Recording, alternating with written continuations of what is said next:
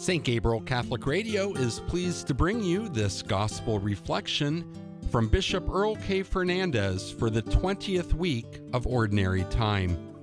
From the Gospel of Matthew, chapter 15, verses 21 to 28. My dear friends in Christ, today we're at the 20th Sunday in Ordinary Time. When I was a young priest, one of my mentors in the Archdiocese of Cincinnati used to say, well, when it comes to life and ministry, you have to remember the 5 P's: patience, perseverance, perspective, and prayer. Father David Schalk, who's a priest of the Diocese of Columbus, often when he concludes conversations with me, he'll say, Bishop, persevere, persevere.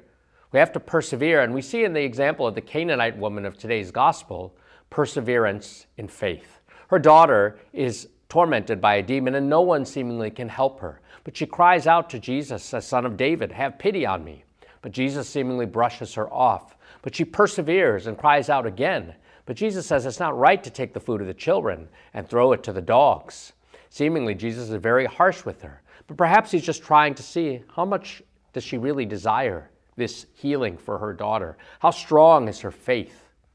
And so she responds, even the dogs get the scraps from the master's table. Even the little puppy dogs get it.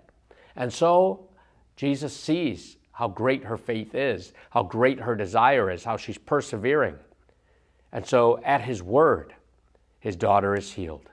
Today, we live in a culture in which it's so easy to just find another option.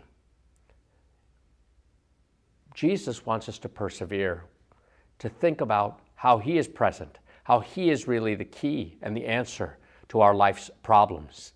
He is the one who is the solution. The Canaanite woman had faith in him, in his ability to heal, to save, and to make whole. I wonder, do we persevere when the going gets rough? Or do we simply give up? Or do we simply look for another option? Very often I used to drive to Toledo to see my parents, and in Lima, Ohio, there is the U.S.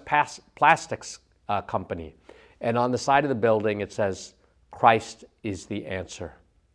The Canaanite woman understood this, and she persevered, not only for her own sake, but for the sake of her daughter. May we always persevere in faith. Thank you for joining us for this gospel reflection from Bishop Earl K. Fernandes.